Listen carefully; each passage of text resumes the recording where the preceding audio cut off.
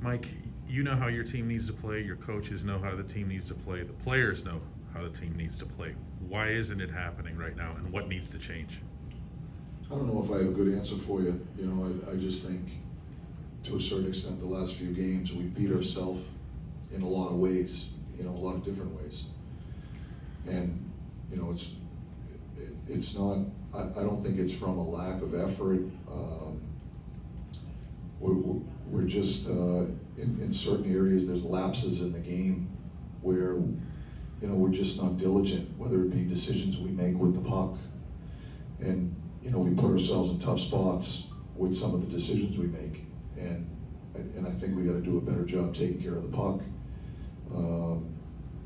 But it's more than that. I just think that you know, there were a number of things that during the course of the last 3 games where we know we can be better as a group. And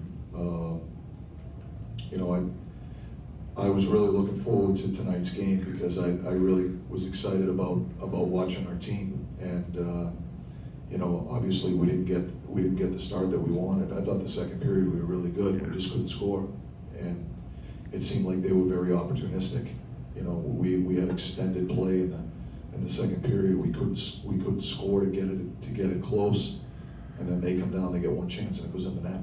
You know, they were opportunistic there. So that was just the nature of how the game was played. So I'm not sure the score of the game was a true indication of how the game was played. That's fair. But having said that, they were opportunistic on the chances they got.